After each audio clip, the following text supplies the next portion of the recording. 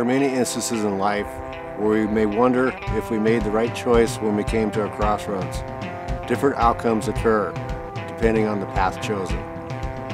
I chose a certain journey and I encountered many obstacles along the way.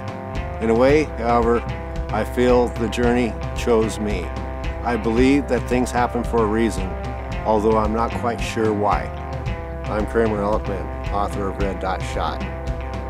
This is not a story about hunting. It goes much deeper than that. This is my incredible find. I stumbled across these antlers deep in the wilderness. The circumstances surrounding the event are bizarre.